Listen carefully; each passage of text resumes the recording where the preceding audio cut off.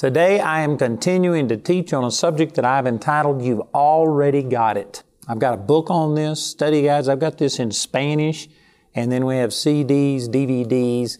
And I tell you, this is just one of the foundational things that God has spoken to me. This is the beginning of our third week of teaching. And even though what I'm going to be sharing this week will stand by itself, it would make so much more sense. It'd make a greater impact in your life if you got all of the material. So I encourage you to please go to our website, or you can call and get these materials. But this is a deal changer when you understand that God has already done everything. I've got a picture of a dog on here chasing his tail, because in a sense, this is what Christians have been doing. They've been asking God for something that they've already got, just like a dog chasing his tail. He's already got it. If he catches it, what's he going to do with it? Did you know that God has already blessed us with all spiritual blessings in heavenly places in Christ Jesus? That's what Ephesians 1:3 says.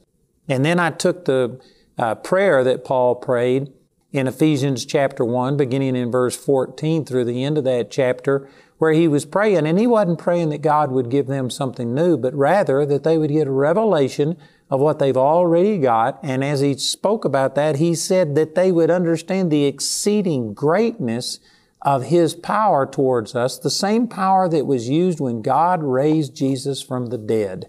You can't get any more power than that. You've already got it. Everything that you're asking for, God has already given it to you. I also used as an example Adam and Eve. When God created Adam and Eve, when they got hungry, He didn't say, "Oh, I didn't think of that. Let me create something for you to eat."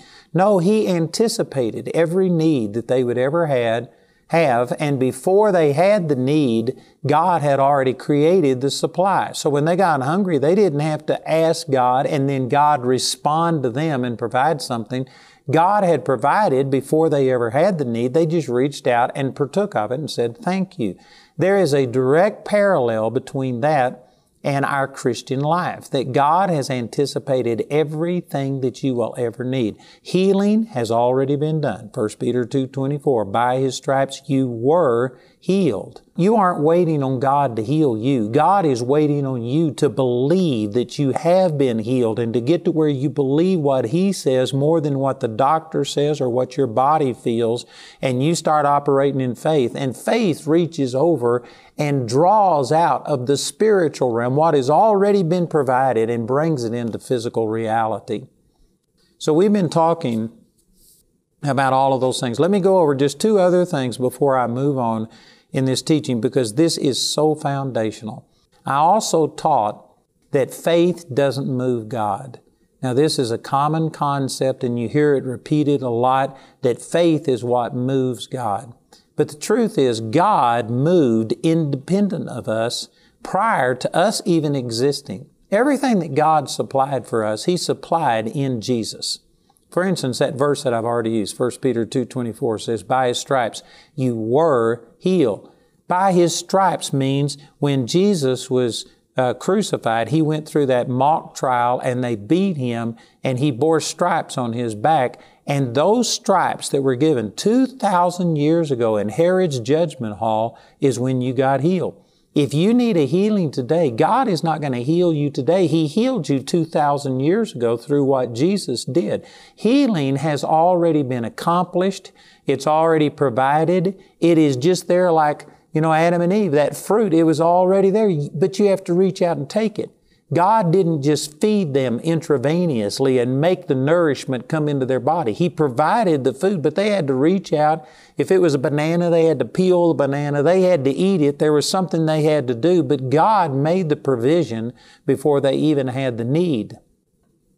And this is the way that it is with healing, the way it is with prosperity, the way it is with joy and peace. The Bible says in Galatians chapter 5, verses 22 and 23, that the fruit of the Spirit is love, joy, peace, long-suffering, gentleness, goodness, faith, meekness, and temperance. God has already supplied those things. When you got born again, your born-again spirit has the abundance of joy and peace. And I know that there are some people thinking, well, I don't feel it. Well, that's a different issue. Feelings are not a perfect indication of reality. I tell you, I could get way off the subject and talk all that. I'm not going to do that. But let me just quickly say that feelings have been exalted to a position of idolatry in most people's lives. It doesn't matter what the Word says. It doesn't matter what reality says. This is what I feel, and because I feel it, then that is real. You need to pull your thumb out of your mouth and grow up. That is super immature. Going by your feelings is just childish. Man, I've said some things. I can hear television sets clicking off all over the world. I know that that upsets people, but if you will receive it, what I'm saying is going to help you. You just can't go by feeling. People say, but I don't feel this love, joy, and peace. That's because you aren't walking in the Spirit. You aren't renewing your mind by the Word of God. You aren't going by what the Word says. Instead, you're going by all of these external things. Anyway, I'm not going to teach on that, but regardless of what you feel, the Bible says you have all of these things. It's not something that you need to ask God, oh God, please, just let me feel your love. You need to go by what the Word says, that God has already commended His love toward you, in that while you were yet a sinner, Christ died for you. Romans chapter 5, verse 8. He's already done it. It doesn't matter if you feel it or not. If you don't feel it, then your feelings are wrong. You need to go by what God's Word says and start basing your life on fact and on reality. And anyway, I'll deal with this more probably next week, but there is another reality beyond what you can see, taste, hear, smell, and feel. There is a spiritual world out there and also on the inside of you. And so let me get back on topic here. Another thing, 2 statements that God has shown me that are just like foundational truths that my whole life is based upon. And it goes back to that statement that I was countering where it says that faith moves God. No, faith doesn't move God. God moves by grace, independent of you. He did it 2,000 years ago through Jesus, before you and I existed, before you even had a need. God anticipated every sickness you'd ever have, every financial problem you'd ever have, every emotional, relational problem you'd ever have. Anything that you would ever need, God anticipated it, and He provided all of those things through the atonement of Jesus. He made all of it available. And when you got born again, God gave you everything you need now or ever will need in the future. That verse that I've already quoted in Ephesians chapter 1 says that you have the same power that raised Jesus Christ from the dead living on the inside of you. He's praying that you would get a revelation of what you've already got. And so you don't need to say, oh God, just give me more power. Oh God, stretch forth your hand and touch me. See, all of those type of prayers are denying the fact that through Jesus, you're already blessed, that you already have the same power that raised Christ from the dead. And you are thinking that God has this power, but He is not prone to use it. You have to do something to get God to move. And so they come up with statements like, faith moves God. No, God's not stuck. God moved. He's already provided everything you will ever need before you ever need it. So faith doesn't move God. Here are the 2 statements that have radically transformed my life. Faith is not something that you do to get God to respond. Now that's simple, but that is profound. Again, when people say that faith moves God, people are saying that faith is something you do and then God responds to your faith. I don't believe that's true. Faith is just your positive response to what God has already done. If God hasn't already done it, then your faith can't make Him do it. And I went into some explanation on this in our last week's program. I'm not going to go back through and use those examples, but you can't just, claim somebody else's mate for you because you love them and want them, because God didn't provide adultery and fornication for you in His atonement. So you can't use faith and say, I confess with my mouth and believe in my heart that God has given me this person and I receive it, because Mark 11:24 says, whatsoever things I desire when I pray, believe that I receive them and I shall have them. You can't do that, because God, in His atonement through Jesus, did not provide adultery and murder and lying and stealing and these kind of things for you. So you can't use scriptures that says all things are possible to him that believes, and then you go out and start believing and you make God, help you rob a bank and get away with $1 million and not be caught. That doesn't work because God didn't provide thievery for you in the atonement. Faith is just your response to what God has already provided through grace. And here's the second statement. And these two statements, the reason I'm making a big deal out of them is because this is just foundational that you get this attitude. The second thing is that faith only appropriates what God has already provided by grace. If grace hasn't provided it, well then faith can't make it happen. Faith doesn't move God. Faith doesn't make God do something. Faith is not something we do to get God to respond to us. Faith is our positive response to God, and it's just reaching out and partaking of what God has already provided.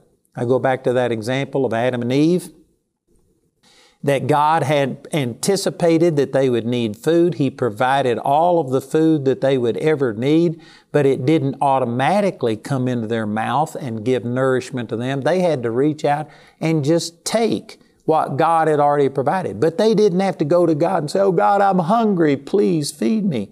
God had provided it, but they had to reach out and take it. And if they would have just been asking God and waiting on God to peel the banana for them and then open their mouth and put it in and chew for them and stuff, they would have died. No, they had something to do, but their actions didn't make God move. God had already moved. God had already provided everything before their need existed. And their faith was just a response to what God had already done. It just reached out and appropriated what God had already provided. Man, those are huge statements. I'm not the sharpest knife in the drawer, and maybe other people get things quicker than I do, but it took me about 20 years to get to where I could say those things.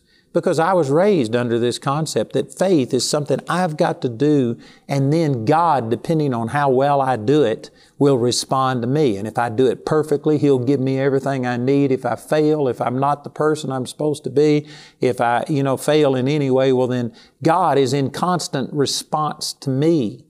And boy, that puts a burden upon you that it's hard to bear. You just aren't going to succeed. You aren't going to get very far if you think you've got to do everything perfectly, because we fail. Sometimes we fail deliberately. We just go out and rebel at God. Other times we fail just because we are human and we don't do things right. We don't study as much as we should. We don't love as much as we should, and on it goes. But I'm saying we are in a constant state of falling short. It says in Romans chapter 3, verse 23, that all have sinned and come short of the glory of God. And that's not only prior to being born again. Even after you're born again, you aren't going to do everything perfectly. And if you think that you've got to do all of these things and just live perfectly and believe God and do that, you are putting the responsibility upon you, and you aren't capable of handling it. You are going to fail. And if you believe that God is responding to you, then your own heart is going to constantly condemn you, and you won't doubt that God can move. You will just doubt that He will do it through you or for you, because you know in your own heart that you aren't living and doing everything as much as you possibly could. And your own heart will condemn you, and you'll lose your confidence, and so you won't see the results that you desire. But see, when you begin to understand that faith is not something I do to get God to respond to me, but God has already anticipated everything, and by grace, He has already provided everything that I need, and faith is just me responding in a positive way. It puts the burden upon Jesus. When I come before God and when I need a healing in my body, I don't say, "Oh God, I'm going to do this and this and this, and I'm going to do this, and I hope it's enough. God, will You heal me? Will You respond to me?" There are people watching this program right now. You may have not phrased it that exact way, but that is perfectly descriptive. of the way you're doing. You're praying, you're hoping it's enough, and you're just hoping that God will respond to you and give you what you need. Did you know that that is not biblical faith? That's religious. I'm not saying that to be mean. I'm just saying that that won't work. What you've got to do is move beyond that to where, Father, thank you that you love me so much, that you have already provided healing. 1 Peter 2:24, by your stripes I was healed. The stripes were given in Herod's judgment hall before I was ever sick. You've already provided it. Thank you that it's a done deal. And now I just reach out and receive what you've already done. It is so much easier to just receive from God than it is to try and twist God's arm and make Him do something. If you stop and thought about it, that's illogical to think that we as mortal human beings could make God do something. No, God is God. And one of the definitions of God is He's the top of the food chain. Nobody tells God what to do. Nobody makes God do anything. God has done what He wanted to do. And because we serve a good God, His will is for us to prosper and be in health, even as our soul prospers. 3 John chapter 1, verse 2. And so that's God's will, and He's already provided it. It's done. You don't have to go and say, oh God, please heal me. He wants you healed more than you want to be healed. He wants you to prosper more than you want to prosper. He wants you to have joy and peace more than you want to have it. And God has already provided all of these things for you. So instead of starting in unbelief and saying, God, you have this power, but you haven't done anything. Would you please touch me? See, that's unbelief. If you would start, Father, you've already done it. By your stripes I was healed, that you've already given me power to get wealth. Deuteronomy chapter 8, verse 18. You've already commended your love towards me. Romans chapter 5, verse 8. That you have already given me all things that pertain unto life and godliness. And if you were to start and say, Father, thank you that you've already done it. You want this more than I do. And so I just receive. I think on last Friday's broadcast, I was actually using Hebrews chapter 4, where it talks about that you have to rest in what God has already done. And then it says labor to enter into that rest. This isn't talking about laying down and doing nothing, but it's talking about you quit thinking that you have to motivate God. You have to get God on your side. You have to do something to get Him to respond to you. That's work. And instead of that, the opposite is that we should say, Father, thank you that it's not based on what I do. It's based on what Jesus has done. And I just rest in that. I rest in the fact that you've already provided it. And now I just reach out and receive. Faith just appropriates what God has already provided. I tell you, these are radical things. And they're things that the average Christian does not understand. I started to say they don't believe, but the reason they don't believe it is because they've never heard it. They've not understood this. Faith comes by hearing, and hearing by the Word of God. Our faith is proportional to the knowledge that we have. And if you think that God is sitting in heaven with His arms folded saying, nope, until you pray more, until you read the Bible more, until you go to church, until you start paying your tithes, until you do this and this and this, I'm not going to move until you do this. If you think that God is responding to you, well then again, you are the weak link in the chain. And if you've got that kind of pressure, that kind of weight put upon you, I can guarantee you you're going to fail. Your own conscience is going to condemn you and you won't receive. Not because you don't believe God could do it. You just don't believe He'll do it for you because you think everything is according to what you do. It's not. It's not what you do for God. It's what God did for you. And all you've got to do is just believe and receive or doubt and do without. It's really that simple. And I know that there's a lot of people who think, well, no, it's got to be more important. And I mean, you've got to do all of these things. We got to be studying the Word. We got to pray. If you are studying the Word, praying, going to church, paying your tithes, and doing these things with the mindset that, God, I've done this, now you do that.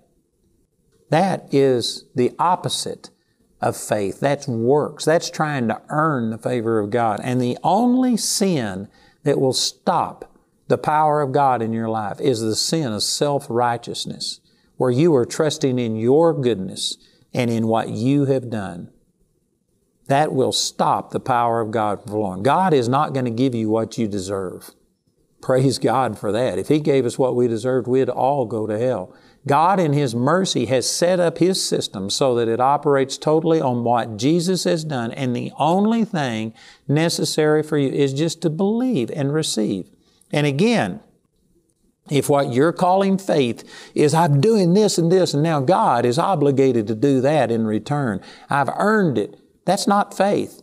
True Bible faith is just resting in what Jesus has done. It's saying, Father, I know that I haven't done everything right, but praise God for Jesus. I'm going to pray in the name of Jesus instead of my own name, instead of the name of somebody else.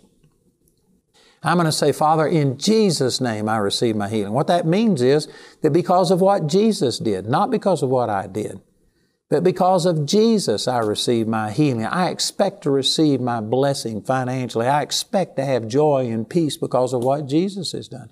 And you know what? You have to labor to rest. The reason we study the Word isn't because God loves you more if you study the Bible. He doesn't love you more if you study the Bible. He doesn't love you less if you don't study the Bible.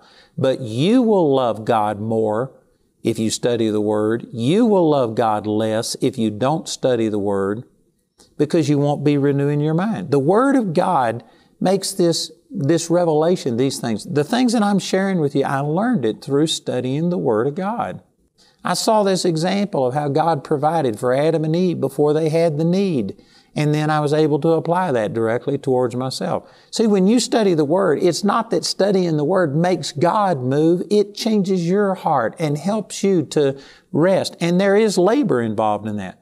It takes effort to turn off the television, to turn off the internet or whatever it is that occupies your time, and to just spend your time in the Word, asking God to reveal things to you and to show you things. It takes effort. You have to labor to enter into this kind of rest. And that's what this whole teaching that I'm doing is. Today primarily was just a summary of the previous 2 weeks. I am going to continue and expand on this, but I've got this teaching in this book entitled You've Already Got It. I've played some testimonies the last couple of weeks of people who took this teaching right here and were miraculously healed. And I mean people that were in desperate situation. One of the men, Mike Hesh, had a huge tumor on his chest, and I think it was for years he dealt with that. He got hold of this teaching, and within a very short period of time was just totally healed, and others. And so anyway, we have this not only in book form, but I have CDs on this, and then we have DVDs that were taken from my television program. I also have Spanish teaching on this, and we also have a study guide, which is the study guide is just the same material that is printed in a format that helps you to teach other people. And I encourage you to please get it. This will change your life.